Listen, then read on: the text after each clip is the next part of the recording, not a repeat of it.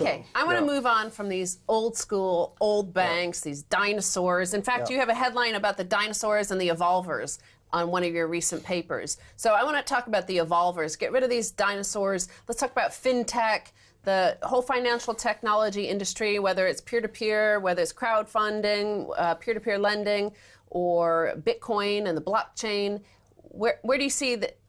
Are banks prepared for the blockchain? Are they ready for this? No, they're not. And so what I would say to you is, here we're in London, right? Mr. Haldane from the Bank of England Andy Haldane said, we are looking at a change in the financial system of our world, which is could be one of the greatest revolutions in centuries. This is not a cyclical issue. I think there's a profound, deep, the depth and the breadth and the profundity of what is happening in front of us with financial technology is something that we see once in a lifetime. On a competitive basis, isn't the first country to adopt this and let the regulatory framework be accommodative going to get a huge first mover advantage over everyone else in the world? And can't that country be like China? Hong Kong? No, it's China, with Alibaba.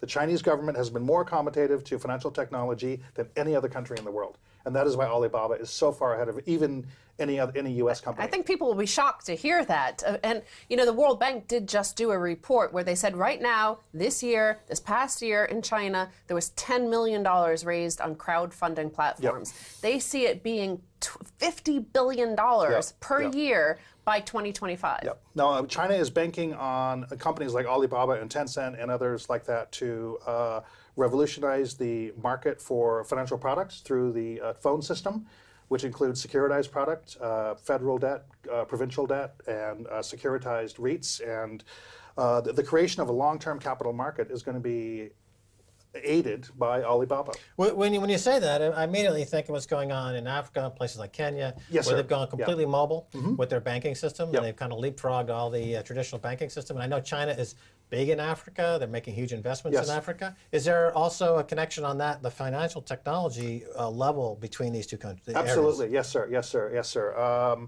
So companies like M-Pesa in Kenya are trying to go to other countries in Africa, but the stuff that's being done inside China with what is being done with Tenpay, right? I can guarantee you, I was at a conference on. What is that? Yeah. So Tenpay is the payment system for Tencent. Okay. Tencent is the second largest company after Alibaba, and I was at a big data innovative conference a few weeks ago in China, and the stuff that Tencent is doing in terms of understanding its customer base, creating ratings on individuals, which allows you to have credible ratings on 400 million people that didn't even exist 3 or 4 years ago, right? Like a Moody's rating. Absolutely, on individuals. Yes, sir. So it gives you credit. It facilitates the lubricants of lending, essentially. Yes, sir. Yes, sir. You get rid of all the middlemen. But you know, when you talk about this, it reminds me 10 years, 15 years ago. Of course, you had the micro loans in Bangladesh and India were huge. It was the beginning of a revolution. It sounds like the epicenter of growth now is China. So that's and I think there's a crowdfunding conference coming up in March in Shanghai. So I guess this is really where the center of the action has become. Absolutely, yes, sir. Yes, sir. And so, how does Alibaba figure into this? Is it like how eBay brought PayPal really to the world and expanded? What role does Alibaba play in expanding the financial technology? So think about it. So Alibaba's capabilities now. Alibaba is eBay. It is Amazon. It is PayPal. It is Square. It is Microsoft. It is Google. All in one company. It's all in one company. Yeah. And not only that, it's also, I would like to think of what's happening to Alibaba. Also, it's Disney. Alibaba is a... What? Alibaba. How do you get there?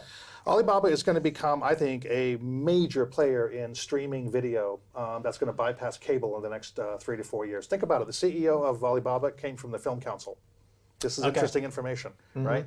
And so I think the way in which streaming films hitting phones and PCs. Like Netflix made this Kevin Spacey series, House of Cards. So you can bypass the cable system. So the cable companies are in real trouble in China, and I think Alibaba is going to revolutionize that whole streaming.